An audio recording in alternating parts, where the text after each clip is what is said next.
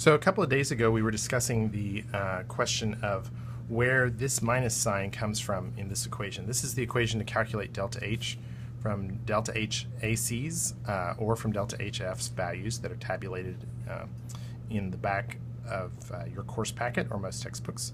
So we take according to this equation, we sum. Remember, this symbol means sum. We add up all the delta HACs of the products. We subtract all the delta HCs of the reactants, and that gives us the overall delta H of the reaction. The question is, where does this minus sign come from? Why is it there? So let's do an example where we're looking at the delta H of this reaction. This is calcium carbonate decomposing. We've talked about this in lab a couple of times. And I've written out the delta HACs. Remember, AC stands for atom combination, so we take the elements as atoms in the gas phase and we combine them. Get it? Atom combination. We combine the atoms to get the compounds of interest. So you can look these numbers up, and these are the reactions that correspond to them. Now, if we were to do this using Hess's law, we know that we want all the reactants on the reactant side and the products on the product side. CaO is on the product side, that's good. CO2 is on the product side, that's good.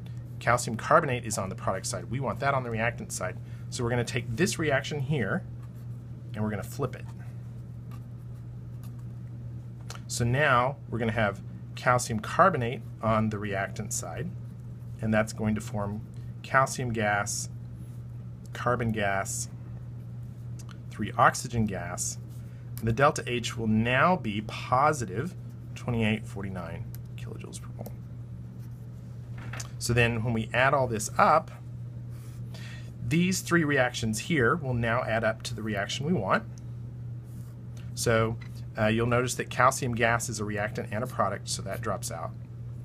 Carbon gas is a reactant and a product. That drops out.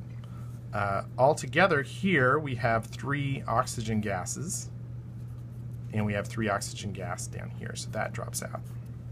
The only thing that's left is the calcium carbonate,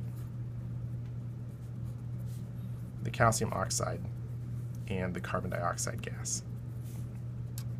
When we add these 3 delta H's together, we get positive 177 kilojoules per mole.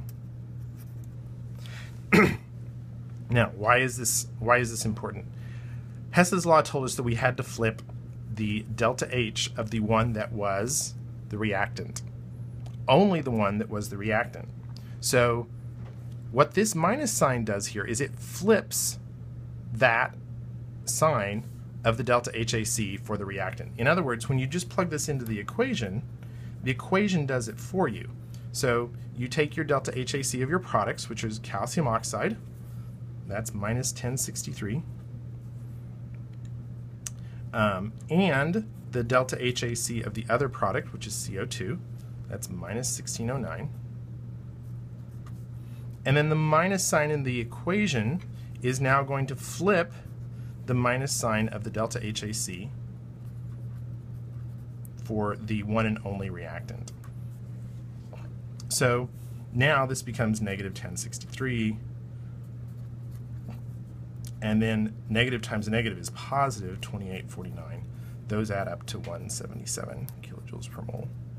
So the minus sign is only here to switch the sign of the reactant. It's the same thing that would happen if you did this with Hess's law, because it flips the sign of the reactant and only the reactant. And so one of the hang-ups, I think, is that when you guys see a negative sign out here, you think that this quantity is negative. But if the delta HAC is negative, putting the negative sign in there just flips the sign. So the equation does the sign flipping for you, and that is the reason that that minus sign has to be there. It's in front of the reactants because it's the reactants delta HAC that has to be flipped.